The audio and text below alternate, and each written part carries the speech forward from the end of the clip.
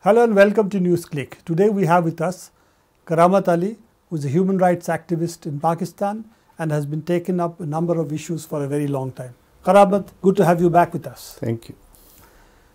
Karamat, recently, of course, the Malala shooting is in the news all over the world.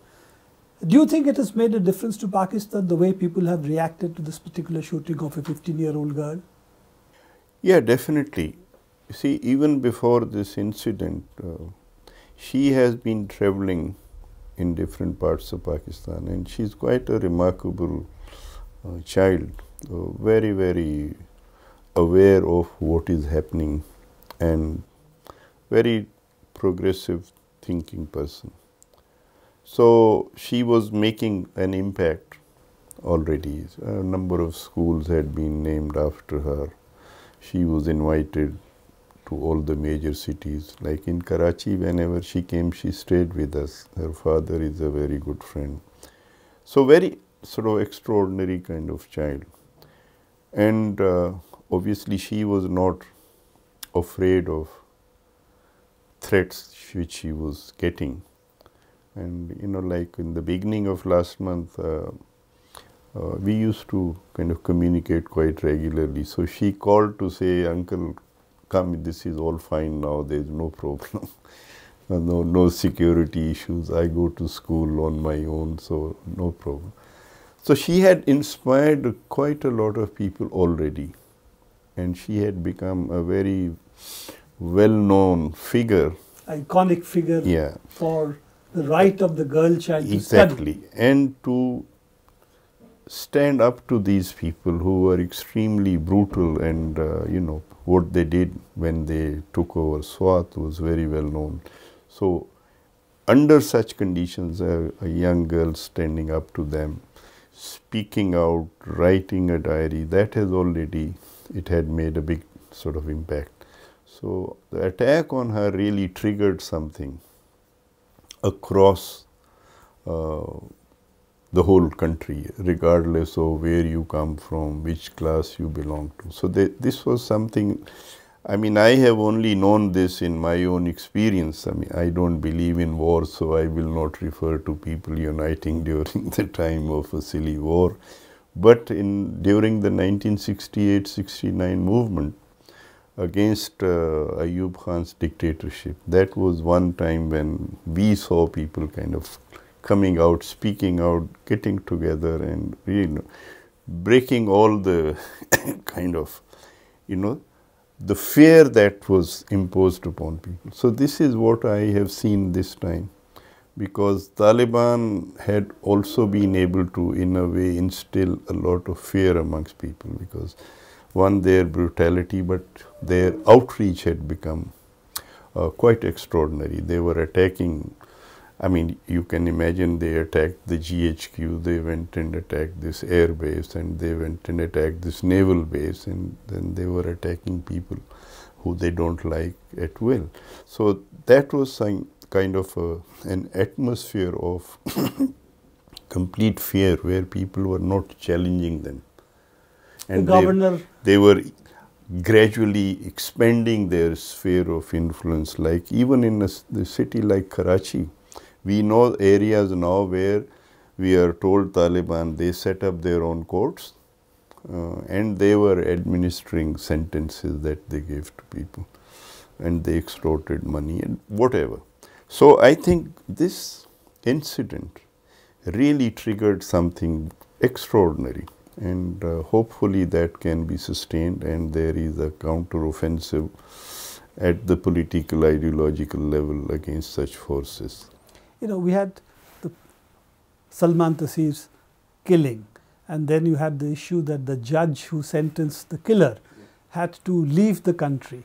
Do you think that this kind of things would change with the Malala attack? I'm sure.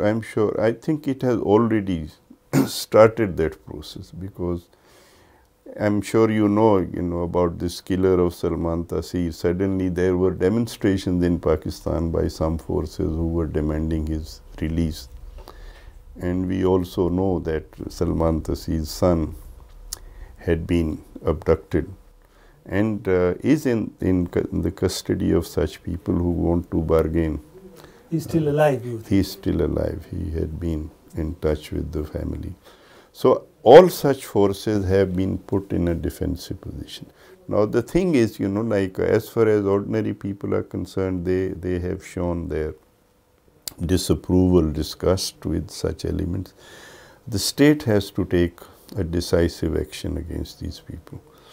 And unfortunately, because in Pakistani politics, there are a number of mainstream political parties who have a soft corner or even more than that, links with the Taliban, and they want to see consensus being built before any action can be taken. So I feel the state has to really act now and take action against them. You don't create consensus around people who are murderers, who are killers, they must be punished. And the law does not ask for any consensus. I mean, there is already a consensus. Karamat, the real issue has always been that a section of the Pakistani state and the military establishment has seen in these forces a kind of strategic depth in Afghanistan and possibly also in India vis-a-vis what is being thought of in Kashmir. So do you think that this section of the Pakistani state, which has been implicated, at least by a lot of people, in these kind of forces that you are talking about, that this section of the Pakistani state would rethink, would be isolated, could be controlled, could be changed? Yeah, I'm sure. I think one, you know, if you look at the incidents that I mentioned where some of the bastions of the military power of the state had been attacked in broad daylight in the most blatant manner. So I think that should also teach something to those sections who had soft kind of corners for these people. But, you know, along with the brutality of the Taliban and the need to counter them, this whole notion of strategic depth, or this whole notion of kind of, you know, a particular perspective on what is defense and how we deal with our neighbors, all that has come under very, very detailed discussion now. And even today's paper I was reading, you know, at least 2 people writing about the foolishness of this notion of Afghanistan being the area of strategic depth. So somebody has written, no, it's not Afghanistan, our strategic depth lies in Balochistan. So if we are alienating Balochistan, we should forget about this strategic. And why do we need that depth? Why can't we go for a peaceful coexistence with our neighbors and sort out our issues, develop more cooperation, more trade, so that will ensure. Well, the question of strategic depth is really almost a 19th century concept where you think of other countries as your strategic depth. Today's world, you really think about softer borders, more, you know, cooperation between countries, less militarization as really the way to. And also this strategic depth thing, you know, it implies that first of all you will make a retreat. Absolutely. And then you find a place to go to. But why get yourself in such a position? Why go to war in the first place? Why not find peaceful solution? And I think that is really, in a way, if you look at the recent development of dialogue between India and Pakistan, you already see some very basic changes taking place on the issue of trade, for example. You know, Pakistan has now agreed to grant MFN status to India, and by December this process will be complete. And if you remember, initially there was this group of people, political parties and these so-called, you know, jihadis and the religious parties, they came together under this umbrella organization called Defense of Pakistan Council, and their main plank was, we will not allow Pakistan to accord the MFN status to India, because India is our eternal enemy, etc. They were wall choking all over Pakistan.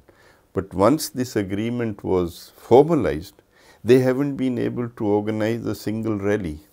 So it shows a lot to me as to what is going on in front of us and behind the scenes, especially among those forces who had a particular view of themselves, of India, of security. I think international situation, our economic circumstances, they are forcing everybody to rethink. And in that sense, we are moving in the right direction. So I think all these things put together create a great opportunity for all those who want peace, who want progress for ordinary people, to come together and really give it a big push. And so, Karamat, you think that the Malala shooting, however unfortunate obviously it is for Malala, and the fact that she has been shot in the head and is still in a critical condition, though improving, also brings about a situation where there is a possibility of bringing peace, the agenda of peace to the forefront? Oh, sure, definitely, definitely. Because, you know, this one incident has really, in a way, sort of woken up people. Because for many people living in Karachi, you know, like in Defense Housing Society or wherever, they thought all this is like far away from us. And suddenly people are saying, no, I mean, you know, you saw that headbands with I am Malala. Now these are women coming out of the upper class household. You know, they were not part of the labor movement or anything. So I think that really touched a deep chord in the people exactly. of Pakistan. And the fact that this was a child was a girl, because, you know, in Pakistani society, it's very important that women who are seen to be inferior, and there is a person who has really demonstrated something completely different. This is obviously touched, as you were saying, a deep chord. But you know, in India, for instance, there is not that understanding of Pakistan. And a lot of people say, yeah, okay, this will happen for 15 days, 20 days, but it will be business as usual. This you don't think is so, and there is a really qualitative shift because of one incident. And sometimes history moves through incidents of this kind. So you think this is really a historical movement? I think it is. You know, like we keep talking about defining moments. I think we don't have many defining moments in our history. We have them rarely. So we have the defining moments which have gone the other way. Exactly. But this is, to me, a defining moment, really, in the sense that it has raised, I mean, you see, you can see people resisting dictatorship, you can see people opposing one view or the other, but not necessarily questioning the political, ideological basis of what policies in Pakistan, or whether in the name of defense or economic development or integrity of the state. So all that, you know, begins to be challenged, and that to me is very, very important. I am not saying this will be an automatic process and will lead to changes. It will need, obviously, very, very well thought out, organized political, ideological action to mobilizational activities, because as you said very rightly, you know, within the state structures, such elements have had, you know, they have made deep penetration, and it's not so easy to dislodge them. But the process has started, and that's very important, and the process has started at a mass level. You know, Karamat, that also brings me to another important question.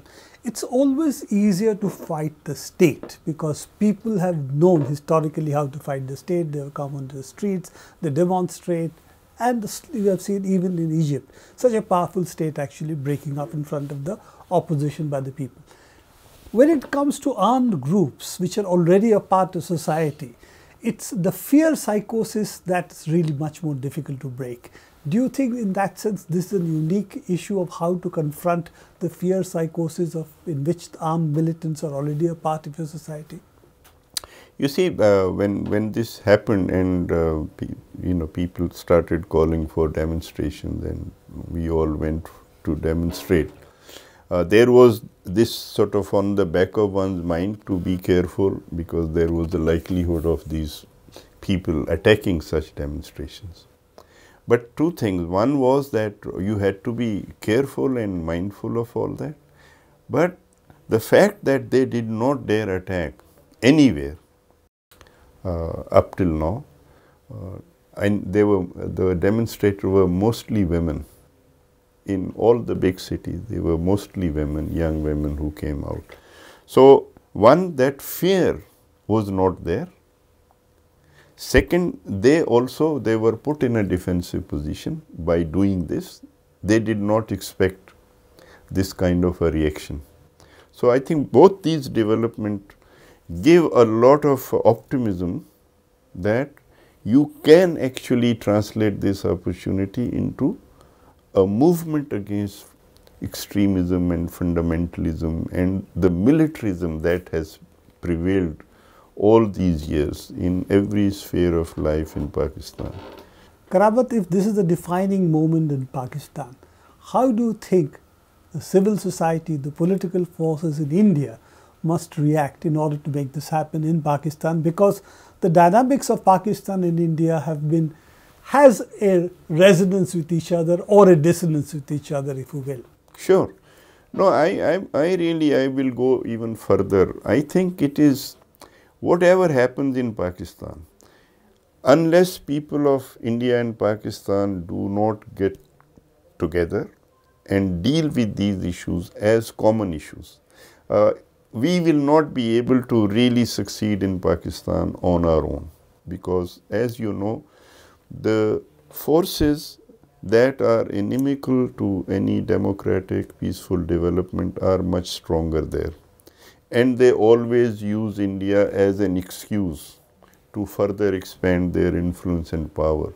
So if there is, for example, you said, people are thinking maybe it will run for another 2 weeks. No, it should not be allowed to run out like that. There should be demonstrations there, and I'm glad that I have seen very good coverage in the Indian press. People have come out, people have expressed their disgust at what has happened, but lot more needs to be done. I think there should be a more open demonstration of solidarity, communication with people who are taking up those issues there, and also on the part of Indian states to express their resolve that we should fight this together. I mean, after all, within the SAARC process, we have a convention on combating terrorism, and it is there since 1987. This incident should actually motivate us to put together that joint mechanism to combat terrorism and to kind of unite our resolve and forces to do that and send a very strong message to these elements that they are not confronting the Pakistani people and the state alone, but this is a regional issue, and people in the region and the states in the region will come together to get rid of them. Karamat, as you know, the problem of the two states is the minute you get their agencies into one room, there is a Pavlovian reflex by which they start blaming each other. So I think the real issue is how the society at large can take the initiative outside as well, so that this pressure on the state agencies are more, sure, and they don't think that this is business as usual. Exactly. No, that's what I'm saying. The initiative has to come from the people.